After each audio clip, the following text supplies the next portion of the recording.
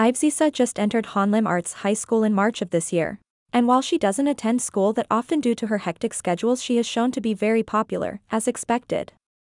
Recently her classmates shared photos of Issa. In the photos her classmates were visibly crowding around her, seemingly waiting for her autograph just like a fan meeting.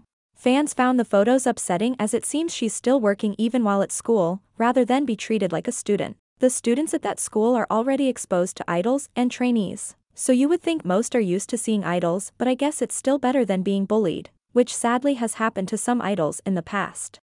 She must be so tired, although I know it is impossible, they should leave her alone. She'd be so tired going to school and having people crowd around her, being noisy and asking for autographs.